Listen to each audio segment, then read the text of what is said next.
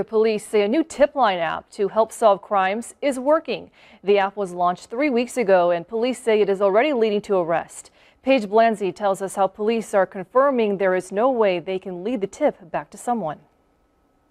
After a record year of homicides, Peoria police say they're looking to fill a void in how they communicate with tipsters. We don't have any way to respond to that person anonymously. We don't have any way to follow up with them for clarifying information. That's how it's been for years, only utilizing Crime Stoppers. But now you can also download the app Tip 411. There you submit your information. We have several administrators in the department that get the tip. You can't see who the tip's from, it's just the information. The app is already making impressions in the community. I would download it and use it. I think anything that can be done to head off all the crime that's going on around this town is a worthwhile measure.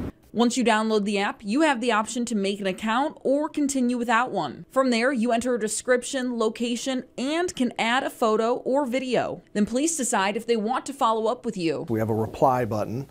We have no idea where it's going.